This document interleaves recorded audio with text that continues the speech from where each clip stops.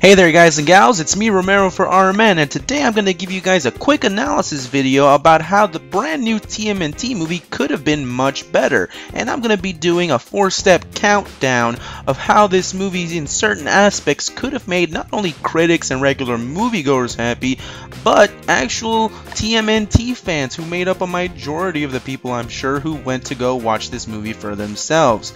So, I already did a movie review for Teenage Mutant Ninja Turtles. You can watch that in the link in the description box below, but I do forewarn, in this video there are spoilers, so excuse me, spoiler alert. Anyways, without further ado, let's get started with the 4-step countdown. Coming in at number 4, the origin story could have been changed. Now, for anybody who saw the origin story for the Turtles and Splinter in the new TMNT movie, probably had this reaction. I don't want change! I don't want change! Everything has to stay the same! Yeah, everybody had that reaction, I'm pretty sure, not just TMNT fans. I'm pretty sure everybody thought that storyline was pretty stupid and forced and hammered and didn't flow naturally. But thankfully, thanks to my creative mind and my love for the Turtles, I've decided, thanks with the help of hype voice acting and his amazing Splinter impression, to give you guys a kind of different twist on this origin story they try to do. Now, I understood what Jonathan Lisbonman and the creative team for this movie were trying to do. They were trying to give April a more family kind of relationship with the Turtles and Splinter.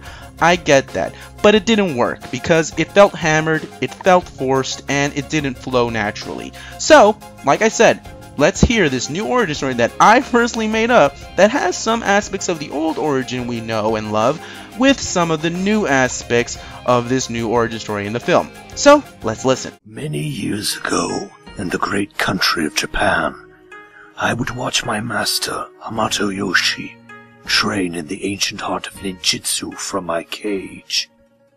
I would watch him train daily, honing his skills, as I too tried to copy his techniques. Sadly though, his rival, Oroku Saki, also known as the Shredder, would murder my master in front of my eyes. Oroku Saki would try to take me as a reward for his actions, but it was not before I left my mark upon his face. Many years later, the Shredder gave me the Sax Industries to be tested and tortured with the mutagen. This would also be the same time I met you, April, and you showed me the same kindness, compassion, and love that I received from my master, Yoshi. This would also be the same occasion I met the 4 baby turtles who would grow up to be my sons. Sadly though, your father found out what Eric Sachs and the Shredder's true plans were for the mutagen, so he burned down the lab, sacrificing his very life to stop them. During that fire, I was terrified, until you came and saved us before we perished in the blaze. April, you gave us a second chance at life when others would have kept us in cages. That night, I vowed to train my sons in the same art of ninjutsu as my master Yoshi did. So when they grew up, they would defend not only themselves, but also the city from any evil. And now here we are, April, and you have found your way to us. And there you have it, a perfectly good origin story that keeps aspects of the old origin that we all know and love from the comics and TV shows and the original 1990s movie, while still keeping some of the aspects from the new film, and also you're not ruining it and destroying it and demolishing it for everybody.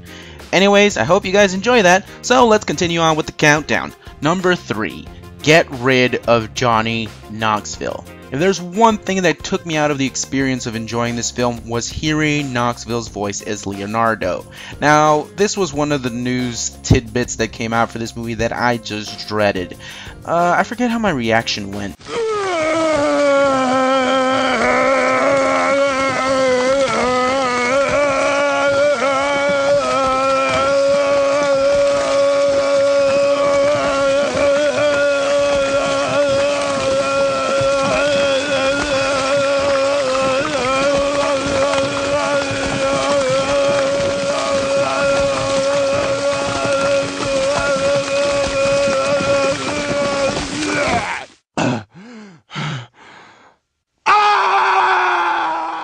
Seems about right. All around, I didn't like this choice, and even when I heard his voice in the trailers and TV spots, I didn't see it. Now, the original motion capture actor, Pete Polusk, he has a very difficult last name, okay, people? I'm Hispanic, I can't get away with pronouncing this. Anyways, hearing interviews with Pete, I actually thought he could have been a great Leonardo. I mean, just listen to this little tidbit from an interview promoting the film. Leo leads, you know, and I think a lot of Leo's story is about the weight and the burden of responsibility of being the eldest of 4 boys and stepping out into a newfound world. We meet April, and this is the new frontier, interacting with humans on this level. The jig is up. You know, we were seen, and someone has to be the decision maker. That, to me, sounds like a great Leonardo. I mean, if there's one thing many people know, is that there's a deep contrast between Raph and Leo that many people like seeing, and they have distinguished voices. Raph, of course, is the gruff, rough, kind of deep voice that we all know him for because that fits his character. And to contrast with that, you have Leo, whose voice is a bit more calmer, a bit more soothing, you know? It's supposed to sound like he's a laid-back leader in contrast with Raph. But here is just Johnny Knoxville speaking as Johnny Knoxville. I mean, in an interview, he clearly even states he didn't even try to distinguish the character. He just did his regular hillbilly voice. I'm not even kidding. Listen to this. No, not a bit. Not a bit. I just came in and they wanted me to use my voice. I didn't have to use a voice. So I just, you know, played a big hillbilly playing Leonardo. Now, many of us can fan and rage out about the fact that he didn't really try or that he's not even a fan, but from a business standpoint, I could understand where he's coming from. He just wanted to do this to get a check and, you know, be on his way, put food on the table, what have you. I get that. But still, personally, Pete would have been a better choice to go with for the voice of Leonardo, but this is a Michael Pay production, so we can't expect everybody to be good. Megan Fox. Anyways, let's continue with the countdown. Coming in at number 2, less April O'Neil, more Teenage Mutant Ninja Turtles. Now, when the TV spots and trailers and promos and posters came out for this movie in giant bold letters, it clearly says Teenage Mutant Ninja Turtles. It doesn't say the April O'Neil movie, and in small little letters, the Teenage Mutant Ninja Turtles. No, it clearly is supposed to be about the Turtles if they're constantly promoting them. But no, what do we get instead in this movie? April O'Neil. And she never goes away. If there's one thing that they did in the 1990s movie right, is that April O'Neil was not the focus of the movie. Of course, she was a part of the story and helped the plot, you know, go forward, but she wasn't the main focus. She was just a part of the story in order to help things go along. And honestly, they could have done that with this movie. Condensed her role not too much to where she's not a part of the movie, but to a point where she's just just a spoke on the wheel, helping the story go along, and she is still pretty relevant. Also, the movie runs in at about 90 minutes, so there's a lot of room to add other stuff.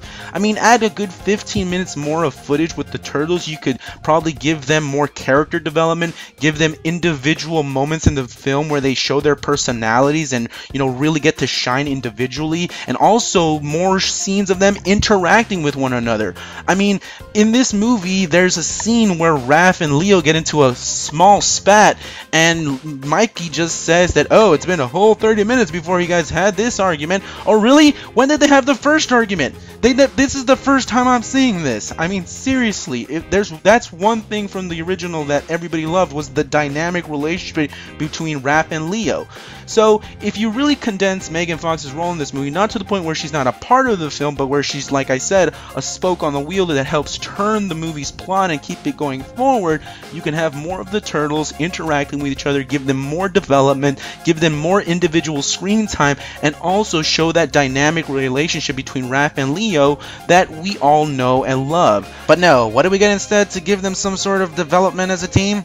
This.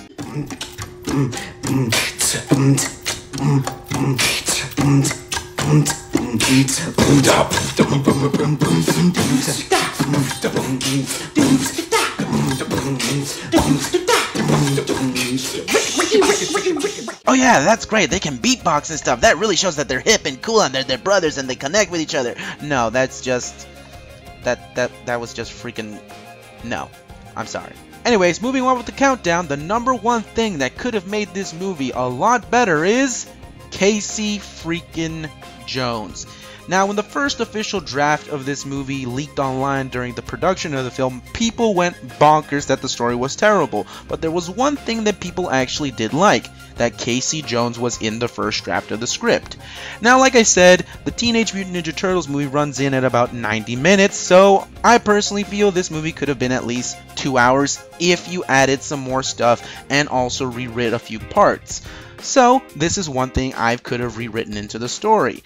Now, in the original draft of the script, Casey Jones was just a mall security guard, still trying to make it in the major leagues with his girlfriend April Neal on the other side, trying to make it as a reporter, and them living together in a small apartment in New York. I think this could have actually worked in the movie. And for any of those wondering, my pick is Casey Jones, Taylor Kitsch. I'm sorry, I know he's a, bad luck at the box office and, box office poison and whatnot, but let's be honest, he does look like he could play Casey Jones. Anyways, I honestly think if you add another few more minutes, maybe 10 or 15 more minutes, make this movie a good 2 hours and 5 minutes or so, you could have added Casey Jones into this movie. Show him and April having a tough time, struggling not only individually but together in a relationship, but then as the movie progresses, show them working together, trying to stop the Foot Clan with the Turtles, and all this stuff, and then finally the movie ends with them, their relationship being stronger and more unified by the end of the film. And I know this kind of story sounds cliche, the whole, their relationship, will they, get stronger by the end of the film? Will it crumble underneath all this chaotic action?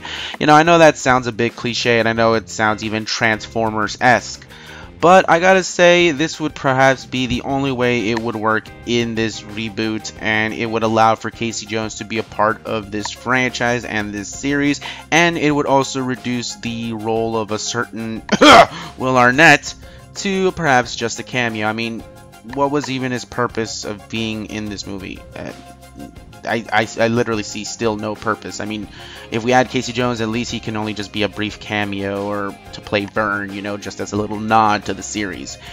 Anyways, guys, I hope you enjoyed this video of my 4 things that could have made the new Teenage Mutant Ninja Turtles movie much better. Leave down comments below. Let me know what you guys would have made or changed for this movie to be a lot better for you. And if you're a TMNT fan, I especially want to hear your thoughts. Anyways, as always, I'm Romero for RMN, and I've got your back, so you're on track. See you guys next time. Yeah! I love being a turtle!